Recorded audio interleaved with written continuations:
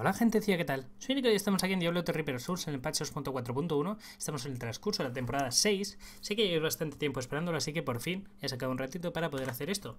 Vamos a seguir hablando de las build tops para GR en solitario. En este caso vamos a hablar del cruzado en solitario. El cruzado en solitario en temporada va por una 96, pero en normal me parece, si no recuerdo mal, que va por una 101. Ahí lo tenéis, una 101. La build que está dando tan buenos resultados es la Legacy of Nightmares, ¿vale? La de los anillos, que ya se usaba la temporada pasada de espinas, ¿vale? La de bombardero, la Long Bombard. Entonces, ¿qué builds hay que le puedan hacer la competencia a esta build? Actualmente ninguna. Si nos vamos en el ranking de temporada de cruzado en solitario al puesto 32, con una 88, que está ciento y pico niveles por debajo, o sea, 13 niveles por debajo de la posición que se ha alcanzado en normal, tenemos un invocador que no está nada mal. Y si nos vamos al puesto 53, para que veáis que he superado el top 50 para encontrar algo distinto, tenemos un set de luz, solo uno, Después he seguido mirando otros 10 o 15 puestos y nada. Esperaba encontrarme alguna canvas invocador, no ha habido suerte. Esperaba encontrarme, no sé, algo de variedad. Pero el 90 y pico por ciento de los personajes que te encuentras son todos Legacy of Nightmares. Qué casualidad. Entonces, estas tres builds son las que voy a explicar en este vídeo. Llegado el momento, seguramente la semana que viene, si saco algo de tiempo, grabaré 80s con todas estas builds. Y además de estas tres que he comentado, que la de luz no tengo muy claro que la haga porque me aburre bastante, es posible que haga la de Canvas Invocador, que a principio de temporada la cogí con ganas y la dejé a medias porque morí con ella en hardcore por culpa de un lagazo.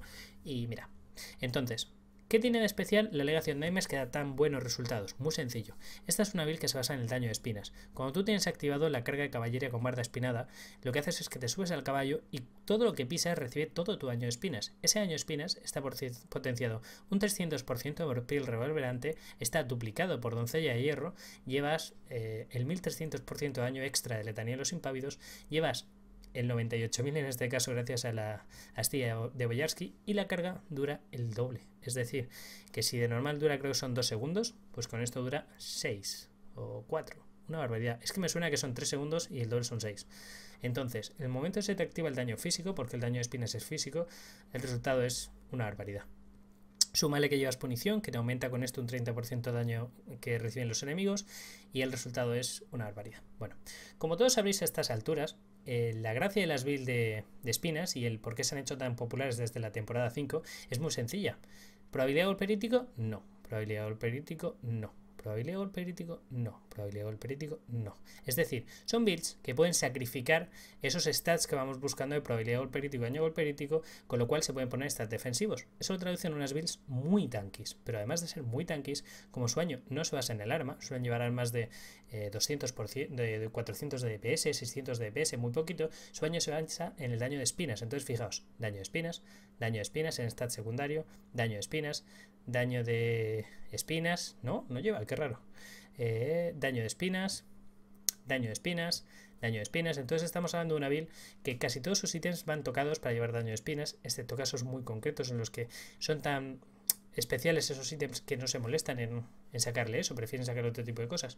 Entonces todo ese daño de espinas, una vez que tú le aplicas todos estos buffos, se le queda al bicho un daño aproximado de unos 3 millones y medio, 4 millones, también depende de cuántos caldes han lleve metidos, que en este caso, como podéis ver, le ha metido una 101, una 94, una 91, una 86, le ha metido bastante dureza, bastante fuerza. Entonces, ¿por qué, si es una build de espinas, se le mete fuerza? Muy sencillo. El cruzado, cuando tú le pones el puntero encima de la fuerza, te dice, aumenta todo tu daño por X, por la fuerza que llevas. Si llevas 15.000, pues aumenta todo tu daño por 15.000 de fuerza. Entonces, multiplicar todo tu daño por un 15.000% es una barbaridad. Simplemente por eso se le aumenta la fuerza y no la vitalidad o las resistencias o lo que sea. Entonces, ¿qué ítems lleva esta build? Bueno, los core, los más importantes de todos, con mucha diferencia, porque hay algunos que pueden cambiar. Por ejemplo, la umbrera puede cambiar, el guante puede cambiar, el brazal puede cambiar. Cada uno lo va adaptando. Si vamos mirando las distintas posiciones, es posible que este lleve un peto distinto, como podéis comprobar, o que lleve una hombrera distinta, que lleva una hasta cara. Este, por ejemplo, lleva otra hombrera distinta, lleva las invocador. Entonces, según el que miremos, veremos que hay pequeños cambios. ¿Veis? Este lleva una can, hay otros que llevan otro tipo de arma. Bien, lo vital en esta build es: debemos llevar la coraza de Aquila, que nos va a reducir un 50% de daño sufrido, que es una barbaridad. Debemos llevar el corazón de hierro, que aumenta tu daño un 300% en función de tu vitalidad, que es un montón, es muchísimo. Es una build con muchísima vitalidad. Debemos llevar, sí o sí, este escudo, que nos aumenta el daño físico. daño físico, daño físico. Debemos llevar este, que nos reduce muchísimo el cooldown, y debemos llevar el cinturón. El cinturón lo que nos va a aplicar es que cada 6 segundos cae un bombardero, lo cual va a ser una enorme fuente de daño y una enorme fuente de stacks de azote de los afligidos. Con esas dos cosas vamos a aumentar muchísimo nuestro daño. Entonces, ¿por qué se utilizan unas sombreras de invocador? Muy sencillo. Todos buscando unas sombreras que lleven fuerza, daño de área, reducción de tiempo y daño de bombardero. Son 4 stats muy complicados de buscar. Si encuentras una hombrera con esos stats, que encima en stat secundario tenga espinas es muy raro. Sin embargo, las piezas de invocador siempre salen con espinas en stat secundario. Entonces, Legacy of Nightmares no se perjudica, no se bloquea, siempre y cuando no lleves 2 piezas del mismo set, siempre y cuando el único set activo que lleves sea este. Entonces, se suele poner una pieza de Legacy of Nightmares. Y la única que es como una pieza muerta es la hombrera. Porque, por ejemplo, el guante con las prendas de Sanachu tienes un escudo un 130%, que es una barbaridad. Entonces, se agradece. Bien, esta build va buscando mucho daño de área y se beneficia bastante de los pantalones de señor Jan. No por la regeneración de recursos, sino por el daño extra que metes. ¿Cómo hace su daño esta build? Muy sencillo. Llevas en autocasteo la Fat de Akarat, llevas en autocasteo la piel férrea y llevas en autocasteo nada más. Entonces, una vez que llevas esas 2 piezas echadas, lo que haces es que tiras punición para juntar a los enemigos, tiras el destello escudo para aumentar un 20% de tu daño, te tiras la piel férrea para aumentar un 300% de tu daño y te tiras la barda y empiezas a dar vueltas encima de ellos. Todo lo que hay en esa zona morirá. Entonces el bombardeo, tanto el automático como el que tú casteas, gracias al drama mortal, duplica la cantidad de impactos del bombardeo. Si de normal esto mete, yo que sé, 5 impactos, meterá 10. Es una barbaridad, es muchísimo daño. ¿Qué stat vamos a buscar en las distintas piezas? Bien, en primer lugar llevaremos unas botas ilusorias, que es una pieza que cae en cajas de acto 2 en los alijos, que lo que te permite es desplazarte a través de los enemigos. La buscaremos con fuerza, vitalidad, resistencias. Si pudiéramos sacar armadura no estaría mal, pero muy importante que en stat secundario lleve también espinas. Si es ancestral, ya sabes que el cap de espinas, en lugar de ser de 2500, es de 3500. La siguiente pieza que llevaremos son unos pantalones de señor Jan, con fuerza, vitalidad, resistencia a los elementos y si podemos en stat secundario, espinas. Le meteremos 2 diamantes porque esta build se basa en aguantar. Si lleva fuerza es porque es un tío bastante grit, pero vamos, el objetivo es aguantar. Llevaremos un cinturón del tesoro con fuerza, vitalidad, resistencia a los elementos y en este caso vamos a buscar porcentaje de vida. Armadura aquí no nos rentaría demasiado, porcentaje de vida nos rentaría muchísimo. En stat secundario llevaremos espinas. Creo que el cap es un 9500% en un caso de Ancien. Y si el bombardero, que puede ser entre 6 y 8 segundos, es a los 6, mucho mejor, ¿vale? Es mucho más daño. Esos 2 segundos de diferencia es bastante daño. El peto llevaremos una coraza aquila. Es muy importante que la coraza aquila la busquemos lo más próximo al 90% que podamos. Básicamente porque estar por encima del 90% es fácil, pero estar por encima del 95% es complicado. Entre el 90 y el 95% nos movemos muy a menudo cuando tiramos algo que consume recursos. Los stats que buscaremos serán 3 huecos, bombardero, vitalidad, fuerza y daño de espinas. La prioridad, el bombardero, lo segundo, el daño de espinas y después vitalidad y fuerza. Los 3 huecos, si nos vemos blanditos, metemos diamantes y si no, pues fuerza. Lo siguiente que llevamos es la corona de Leoric, con fuerza, vitalidad, porcentaje de vida, daño de espinas en stat secundario y un diamante. La reducción de cooldown en esta build es muy importante. Hombreras. Fuerza, daño de área nos viene de lujo, aunque es prescindible. Reducción de cooldown y bombardero. Stat secundario, espinas. Si tenemos que llevar alguna cosa la tenemos que sacrificar, podemos sacrificar el daño de área. Podemos hacernos, lo que pasa es que nos va a salir caro, una escorrupción. Es una hombrera que se fabrica en el herrero. Podemos fabricar tantas como sea necesario hasta que nos salga una con los stats que queremos, pero vamos a gastar muchísimos materiales de acto y es muy difícil que salga así de buena, así que paciencia y ánimo. En cuanto a los guantes, este señor lleva unos guantes de una prenda de Sanachu que te da un stat adicional, que es el poder tener un 130% de escudo, que para este nivel de fallo una 96 se agradece. Vamos a buscar fuerza, vitalidad, daño aéreo y reducción de tiempos. Muy importante la reducción de tiempos y el daño de espinas en el stat secundario. Lo más secundario aquí sería seguramente el daño de área. El daño de área es un handicap que se agradece, pero que no es tan relevante como puede ser el resto de aptitudes. Lo siguiente que llevamos es el Legacy of Nightmares, muy importante. Como esta build es Legacy of Nightmares, todas las piezas, todos los ítems han de ser ancestrales, porque, como dice el conjunto 2, mientras sea tu único set de bonus, cada objeto ancestral que tengas equipado aumenta tu daño un 100% y reduce tu daño un 4%. Llevamos 13 ítems, es un 52% de daño reducido y un 1300% de daño extra, que se aplica a todo, incluido el daño de espinas. Lo buscaremos con fuerza, daño de área, reducción de tiempos y hueco. El hueco lo más importante y la reducción de cooldown lo segundo. En cuanto al arma, podemos llevar la montura presta, sería lo mejor, porque duplicar la duración de la barda espinada nos viene de lujo para poder aplicar muchísimo daño, viene de coña. La buscaremos con reducción de tiempos, daño de área, fuerza y el hueco se lo metemos nosotros. Le vamos a meter un topacio que nos va a aumentar muchísimo el daño de espinas. Bien, seguimos. Amuleto. Llevamos un fuego infernal con físicas, fuerza, reducción de tiempos y en este caso iba comandante en jefe.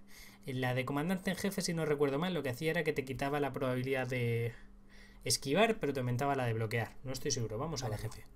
Gente, comandante en jefe lo que nos hace es que nos reduce un 25% el tiempo de reutilización de carga de caballería y un 35% el de bombardero, con lo cual potencia nuestras dos principales fuentes de daño. Lo siguiente que llevamos es unos brazos recio con físicas, fuerza, vitalidad y regeneración de vida. En vez de regeneración de vida nos habría venido mucho mejor resistencias, tiempos de resistencia a todos los elementos. Esto lo que va a hacer es que cuando tiramos la punición para juntar a todos los enemigos y pasarle por encima con el caballo, nos va a aumentar un 30% el daño. Está bastante bien. Seguimos con otra obligación de Aimers, igual, fuerza, daño de área, reducción de tiempos y hueco. Y seguimos con el muro del vigilante. El muro del vigilante es el único escudo que nos puede aumentar el daño de las habilidades físicas. Es la única razón por la que se usa este escudo. Lo vamos a intentar sacar con físicas, fuerza, vitalidad, cooldown y daño de espinas. Como siempre, daño de espinas en todo lo que no sea posible sacar. Bien, visto eso, ¿qué llevamos en el cubo? Llevamos el drama mortal porque duplica la cantidad de impactos. Llevamos el corazón de hierro, 300% más de daño. Bueno, un 300% de nuestra vitalidad como daño de espinas. Y llevamos la reunión de los elementos. Cuando se nos activa físico, es una barbaridad el incremento de daño que lleva. Tenemos que intentar, cuando tiremos la carga de caballería, combinarlo con la piel férrea, 300% más de daño de espinas. Con la reunión de los elementos, 200% más de daño físico. Con la punición, que es otro 30% de daño, con el destello de escudo, que es otro 20% más de daño, con esto, con todo, gente. Es un combo bastante tocho. Si lo hacemos una vez que le hayamos aplicado unos cuantos stats, fliparéis.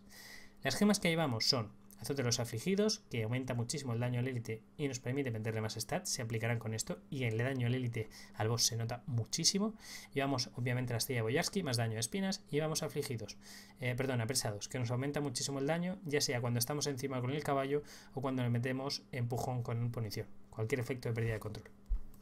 Bien, este personaje no tiene mayor complejidad, lo que es las mecánicas tendrá alguna que otra cosilla, pero en general es muy sencillo de usar. Las pasivas, indestructible, la pasiva de supervivencia, fervor, 15% de reducción de cooldown, doncella de hierro, nos duplica el daño de las espinas, y atavío, nos aumenta por cada gema que llevemos equipada, nos aumenta un 1%, me parece que es o un 2,5% la fuerza. Total, si vamos, creo que son 3 y 2, 5, 6, 7, 8, 9 y 10. Es un 25% más de fuerza, 25% más de daño. Es bastante. Gente, pasamos a la siguiente. La siguiente tenemos, si no recuerdo mal, era el 32, Septurión con Invocador. Invocador, en cuanto a las mecánicas, es muy sencilla. Es una build que, como podéis leer, lo que hace es que tu daño de espinas afecta a todos los enemigos a 15 metros y cada vez que golpeas a un enemigo con castigo o con ignición, o bloqueas un ataque, que nuestro bloqueo de ataque es brutal, tenemos una probabilidad de bloqueo altísima, aumentamos un 35% nuestro daño durante 2 segundos, pero esto se acumula tantas veces como sea necesario. Durante esos 2 segundos, si bloqueamos 40 golpes, son 40 cargas. 40 por 35% de daño extra. Sufres un 50% menos de daño cada vez que tiras bombardero durante 20 segundos y llevas el cinturón, con lo cual no sale automático cada 8. Y la velocidad de ataque de castigo e inicio aumenta un 50%. Hemos dicho que el castigo es lo que nos aumenta las cargas. Y infligimos un 800% más de daño de espinas al primer enemigo golpeado. Pero ese 800%, hay un escudo, que este tío no lo lleva, lo tenéis por ahí es crafteable, que lo que hace es que duplica el daño de los enemigos a los que afectamos con el escudo, con provocar, perdón. Entonces, si nos ponemos ese escudo en el cubo, lo que va a hacer es que cuando le tiramos provocar a un enemigo, en vez de ser un 800 es un 1600, es muchísimo. ¿Qué pasa? Que esta alternativa lleva horno, que está bastante bien, un 50% más de daño, y lleva la consagración con cama de clavos. Y esto mete muchísimas cargas de afligidos, así que es una digna alternativa. Bien, ¿por qué esta build está tan OP? Muy sencillo. Esto nos está dando un 50% de reducción de daño, esto nos está dando otro 50%, esto nos está dando otro 50%, llevamos muchísima probabilidad de bloqueo con muchísimo daño reducido, esto nos da muchísima armadura, un 50% de daño reducido también, o sea, en general esta build nos está haciendo muy tanquis, y al igual que la anterior, no lleva probabilidad de golpe crítico, ni daño a golpe crítico, así que es full stat defensivos. Esto es otro 50% de reducción de daño, quiero decir, es brutal. Para mí, si queréis sacaros un 80 solos, fácil, en plan dándole el teclado con la cabeza, esta es la build, no tiene más. Esta, además, es sencilla de farmear, no es una alegación de Aimers, no tenéis que tener todos los ítems antes. Si os fijáis, todos los ítems de invocador de stat secundario llevan espinas, con lo cual tenéis el daño potenciado de base, es muy bueno, muy bueno. Bien, ¿qué vamos a buscar? Vamos a hacerlo un poquito más rápido, que esto ya se está alargando. Fuerza, vitalidad, resistencia a los elementos y armadura.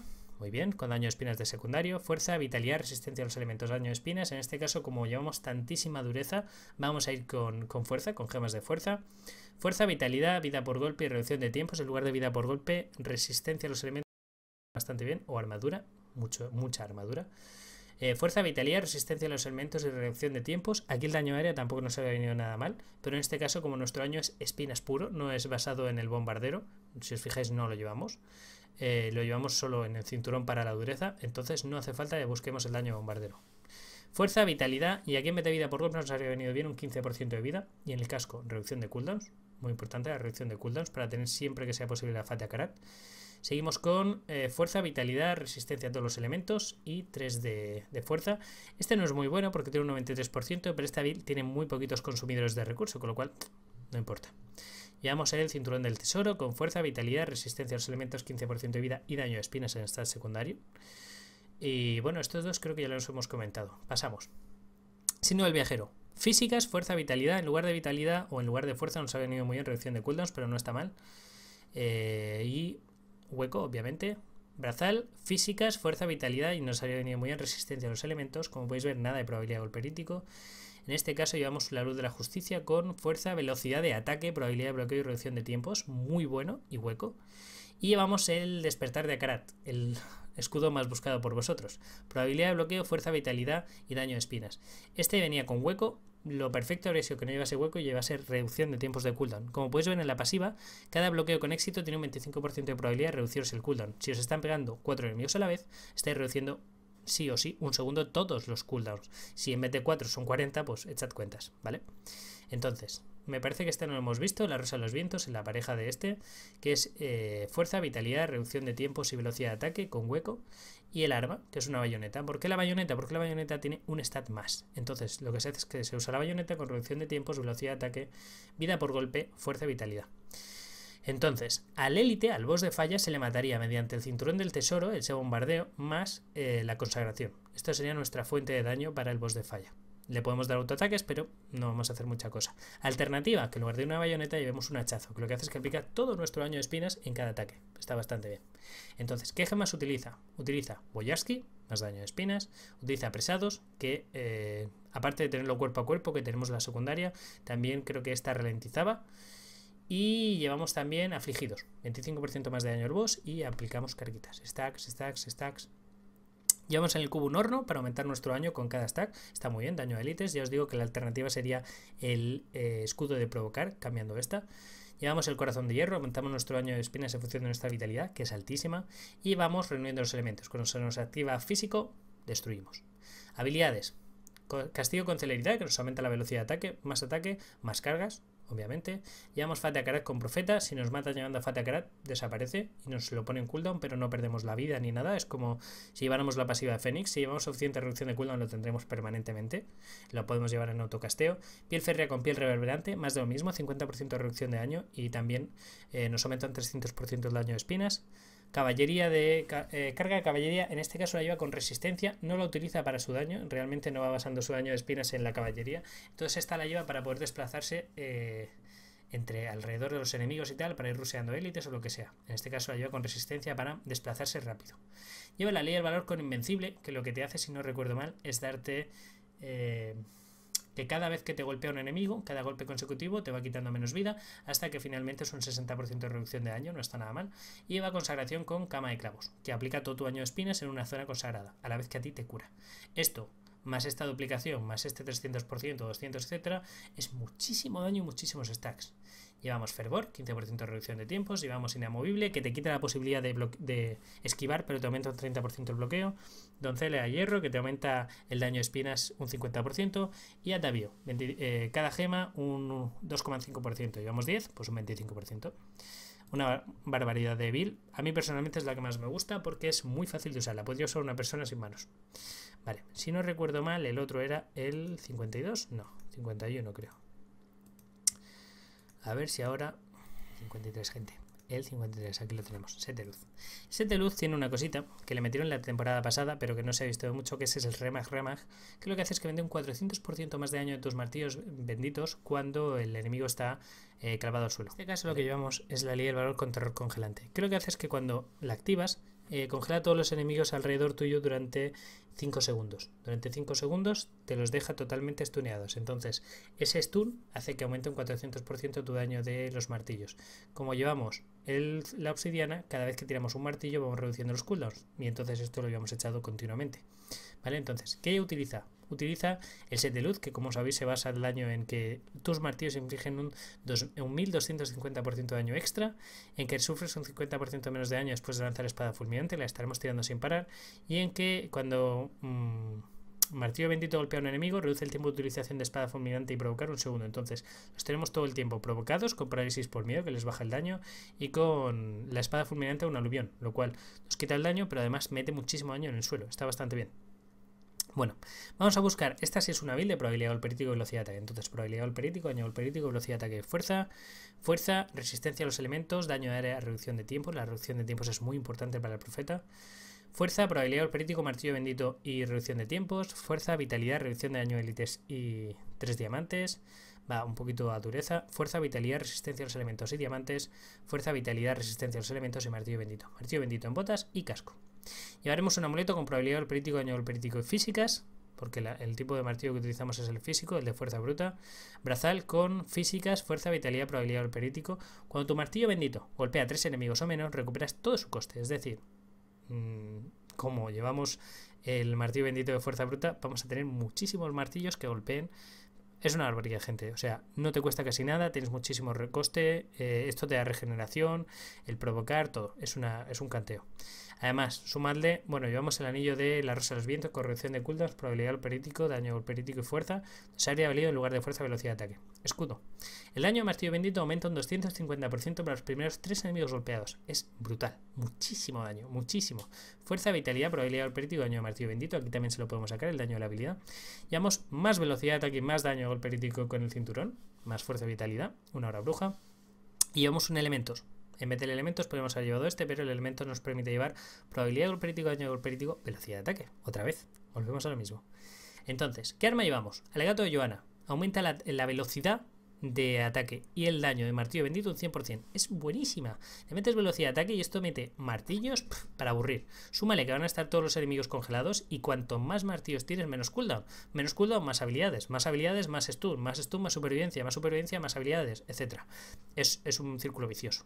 50% más de daño a élites, 400% más a todo y reducción de tiempos. Llevamos fuerza bruta con martillo bendito, la que congela, la que les quita daño, la que nos hace tener dureza y además relámpago nos da la posibilidad de atravesar a los enemigos, como si lleváramos las botas del alijo de acto 2, fat de cara con profeta, una vida más, y la espada fulminante con aluvión, que les mete bastante daño, los ralentiza, bueno, una barbaridad. Colérico. No hay que decir mucho más, gente, leosla y veréis que es una barbaridad, es imprescindible aquí. Supervivencia, fervor, reducción de tiempos y velocidad de ataque y atavío, 25% más de fuerza.